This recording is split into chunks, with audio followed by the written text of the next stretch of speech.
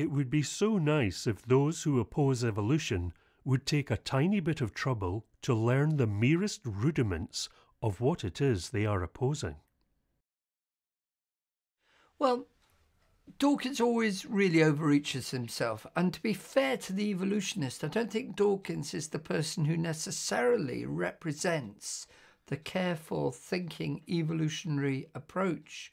Because there are some out there, to be fair to the evolutionists, even though I totally disagree with their position, there are those who seriously have worked things through, and they really do come to honestly the view that evolution has happened, and they are just as strong, but maybe don't put it in such a strident way as Dawkins does.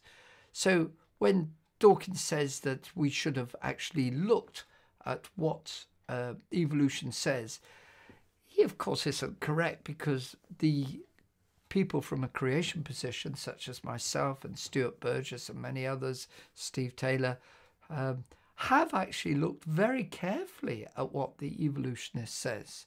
And coming back to Dawkins again, Dawkins knows that myself and others are actually saying something very different, and it's the philosophical position that we're taking that he hates. Let us go back to the fundamentals of how you do science. And we are saying, as a creation community, and to a certain extent the intelligent design community as well, let's go back to the foundings of modern science, which actually goes way before, but nevertheless is well written in the Royal Society motto, which Newton and others were ascribing to, which is nullius in verba, on the word of no one. So we are saying, as Dawkins, robustly resisted myself and Stuart Burgess in 2006, saying, look, this means that all the rest of us are wrong. Well, we're saying, well, that could be.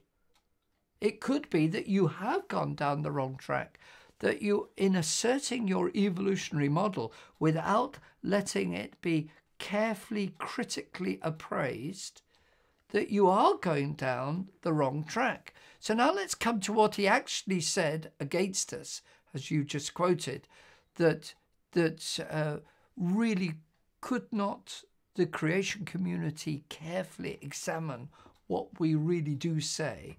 I turn what he has said on its head, because I would say to all of the evolutionary community, it would be so nice if those who oppose creation would listen to the experts in design engineering and take a tiny bit of trouble to learn the merest rudiments of what it is that they are opposing.